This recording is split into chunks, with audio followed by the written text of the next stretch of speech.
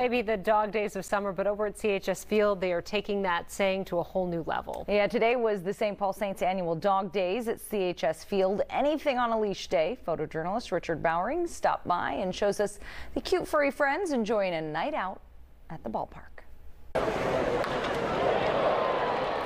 We're so excited to be here today supporting the St. Paul Saints.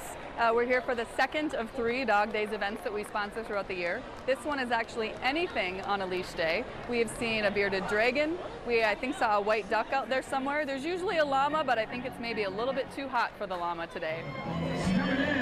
Number 25, shortstop. Our kiddie pool's nothing, so I really wore him out today.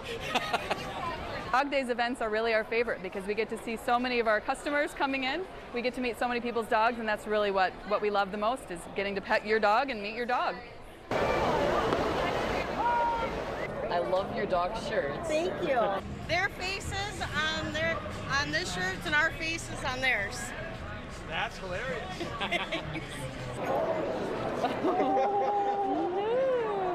It's a toss-up. I mean, I get to drink and watch the game, which is enjoyable, but he gets to meet other dogs and other people, so we're both enjoying things we like.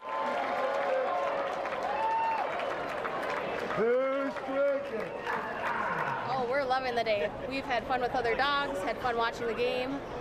She's about to get some concessions, so she'll be happy about that.